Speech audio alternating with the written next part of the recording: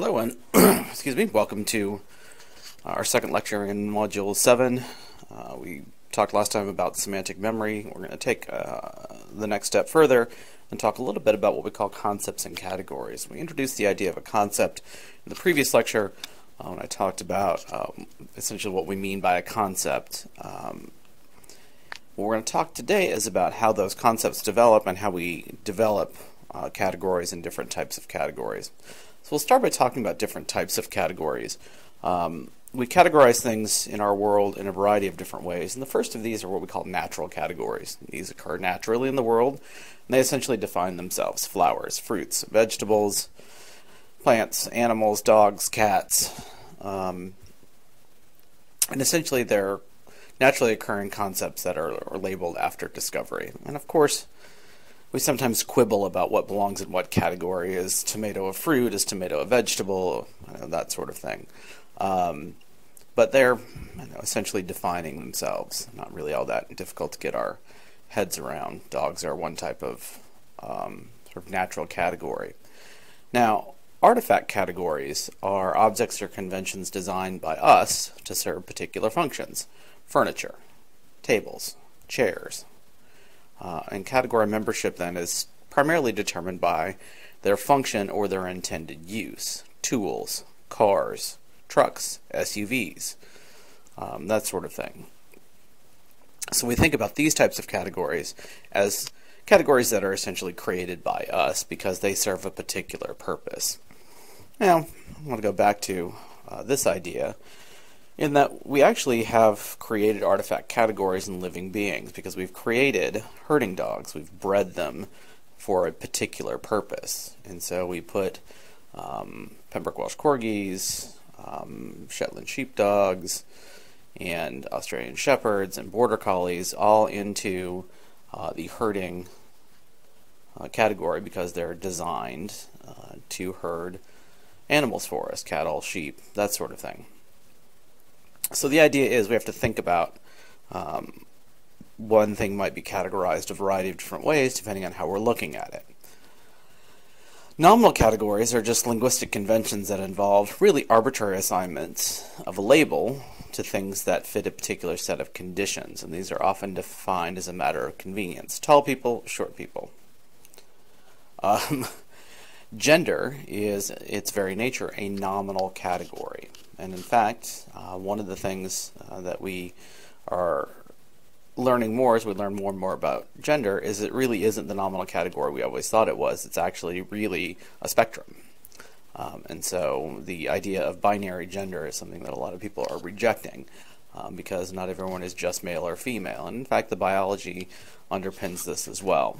And you can view some of my lectures on sex and sexual differentiation in my physiology course. But the idea behind the nominal category is it's just a linguistic convention. Us, them, this, that, they're really relatively straightforward. Oftentimes things like race, ethnicity are really nominal categories. They don't have any meaning behind them. They're just things that we use to check a box. Ad hoc categories are formed just for a particular purpose or can be influenced by context. So those of you who are fans of the $100,000 pyramid, this is where we get the kind of ad hoc categories on this kind of show. Things you might take on vacation, things in the kitchen. This would be an example of an ad hoc category of things that are round. There's actually a set of ad hoc category norms that I've used in some experiments. So this is one of them. And feet, dust, bird, atom, hands, animal, cell, and children are theoretically things that are small, or small things. But again, ad hoc categories can be formed for a particular purpose. Things I take on vacation, things you take camping, things I pack to take to the gym, things I eat for lunch. These are really any number of kinds of combinations of things. One of the things we talk a lot about are different levels of categorization. We talk about subordinate versus superordinate categories. So categories are both horizontally and vertically organized. So the horizontal organization distinguish one category from the other. Animals versus plants, right? It's a horizontal organization. Then the vertical organization, a subcategory of animals is birds, a subcategory of birds is raptors. And so this is where we get into superordinate and subordinate categories. So animal is superordinate to bird, bird is subordinate to animal. Raptor is subordinate to bird, bird is superordinate to raptor. So it looks something like this.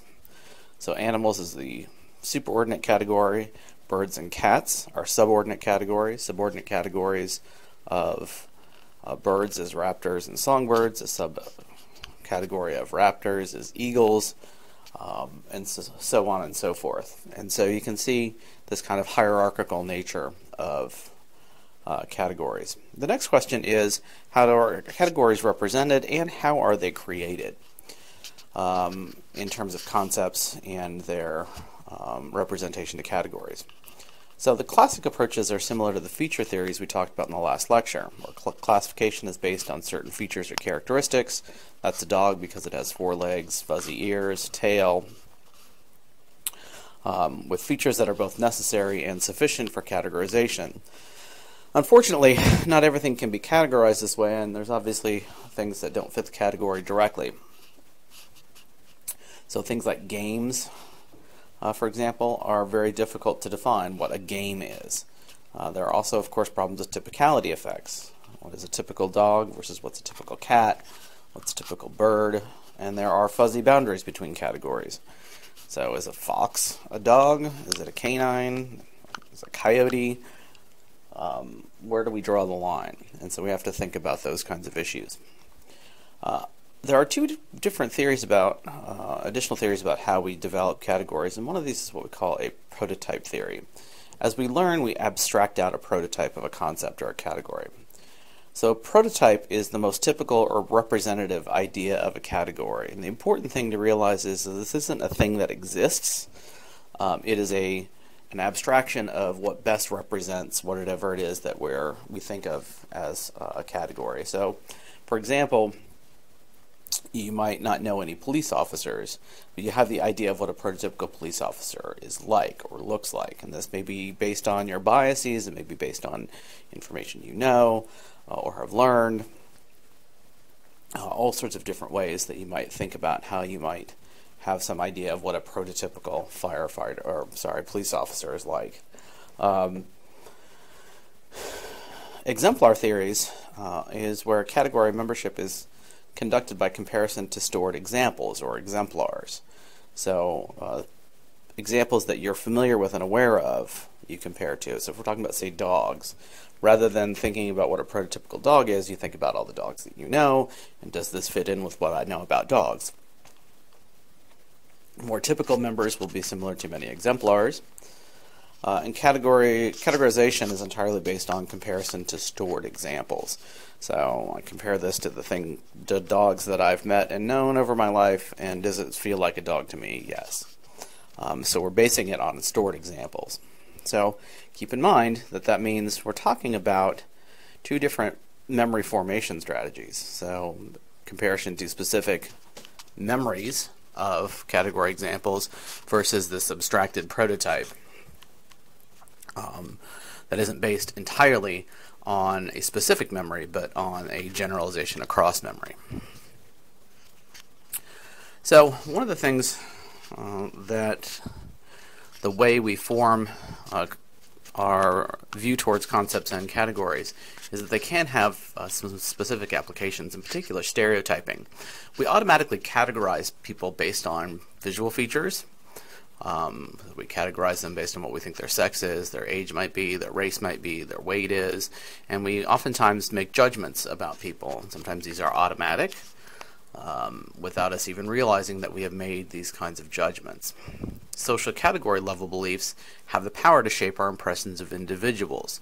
So if we have had some sort of experience or have been raised to believe certain things about groups of people, that's going to shape our impressions of individuals. So we may believe that certain people are less trustworthy, that they're more likely to be armed. So this is an important social phenomenon that we really have to understand and sort of take a hold of and start thinking about how we develop beliefs, which are basically how we have assigned somebody a category and what we think is associated with that category. So some of these are automatic, others are based on either acquired information or assumptions about category membership, even without really any evidence to support any of these beliefs. So this is related to a field of what we call unconscious bias. And this is an area where we are seeing a great deal of interest in research. So for example, there is some unconscious bias in believing that African American male suspects that police deal with are more likely to be armed, when in fact they're less likely to be armed than a white suspect. And so we have to think about how that assumption about their level in their membership in a group has become associated with a certain level of information that is actually inaccurate. Same thing with finding out that someone's gay. You might have automatic beliefs about them because of the information that you have or you believe you have about what a stereotypical gay man might look like. So that gets us into perceptions of minorities. So we've seen a great deal of this lately with people calling the police on ethnic minorities doing nothing other than trying to live their lives, having barbecues or sitting at Starbucks, and the perception is that they must be doing something wrong. And that is based on this idea of that they are part of some category that some people have beliefs about. And so we have to understand this important social process if we're going to fight this kind of unjustified, really relatively ridiculous use of categories where we've categorized people as being dangerous because they're part of a minority. And that's certainly something we have to figure out how to fix. On a related note, we also perceive sexual minorities in specific ways. So in a research study that I conducted, we found that the exact same person in the exact same performance was perceived as less masculine simply because he was categorized as gay. And so by attaching that category label to him, that the beliefs about what a gay man is were activated. And so we'll talk about schemas here in a moment, but the schema of what a gay man is means that they must be less masculine, which is absolutely not the truth. But that concept of what a gay man is cause people to perceive this individual to be less masculine, whereas people who were told that he was straight did not perceive him as being less masculine. In fact, it was the exact same person. It was just the category label attached to that. So our knowledge may influence our behavior in these cases, but also our lack of knowledge or our perceptions or biases may influence our behavior. And so it's something we have to keep in mind. Part of this idea is what we call stereotype threat, and this is more people who are part of a social category. So stereotype threat is the self-threat experienced by members of a negatively stereotyped group that they will be judged or behave in ways that confirm the stereotype. And what happens is this often precipitates the undesired behavior because of stereotype threat. They actually fulfill the stereotype. So our knowledge of our own group membership can actually influence our own behavior. So this is another thing we have to be mindful of in both judging people who are part of groups and also how we behave as part of our own group. So how might categories affect behavior? Well, social categories might be formed via prototypes or exemplars. And we see oftentimes that prototypes are the most biased, whereas people who have specific exemplars are less biased because they have friends, colleagues that they know who are gay or who are part of an ethnic minority. So as we start thinking about how social categories are formed, think about things like gender. What does it mean to be masculine or feminine? How do these social categories versus prototypes for exemplars relate to sexual orientation? And interestingly, we see the sort of social reinforcement of sort of gender norms and occupations via both prototypes and exemplars or lack of exemplars. So, for example, one of the most gendered occupations in the United States is dental hygienist. 99% of dental hygienists are female. Now, is it because we stereotype a dental hygienist as female, or is it because there are very few exemplars of male dental hygienists? So as we start seeing more exemplars of people in occupations that we may have not thought of before, so obviously women are dominating the medical field, women are fighter pilots, we see men doing what were stereotypically women jobs, being nurses. When we start seeing more of those examples, we'll start to alter our view of these categories, and I think that's a really important thing to keep in mind. So, finally, some other ways that knowledge influences our behaviors is through schemas and scripts. We've talked a little bit about this already, but schemas and scripts, of course, guide our actions. I've been interested lately in how our early knowledge about cultures and other places develop a schema about how we view those places and those people. And so, for example, a lot of us, our early childhood, we read things like Heart of Darkness, and so it develops this biased view of what we think the African continent is like, which is completely inaccurate. It was inaccurate then, and it's certainly inaccurate now, but we develop a schema about it. I think it's really important for us to start thinking about how these schemas and scripts guide our actions and how they develop and how we can maybe develop new schemas. They certainly can lead us into trouble. We've seen this a lot lately with things like sexual schemas and scripts, and that people have this belief about how something is supposed to go and how it's going to go, and then somebody says no, but they are still in their sexual schema or their script. Certainly, there are evolving standards of how people behave. And we see this in the Me Too movement. In what was once unfortunately acceptable, particularly in Hollywood, sexual harassment was just simply rampant, is no longer acceptable, but it's getting a lot of people into trouble because they have a schema about how these things are supposed to work. Finally, our knowledge and belief can both alter our perception and our memory. So we'll talk about the development of illusory correlations when we get to talking about decision making in the next module.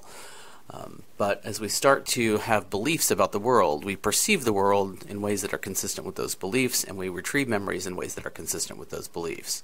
And so we really have to be conscious of the fact that our social categories and the ways in which maybe we have been raised, or the way in which the media has influenced us, has led us to having sort of reinforcing our own biases. And this is all related to these cognitive schemas and also our categories and our concepts about categories.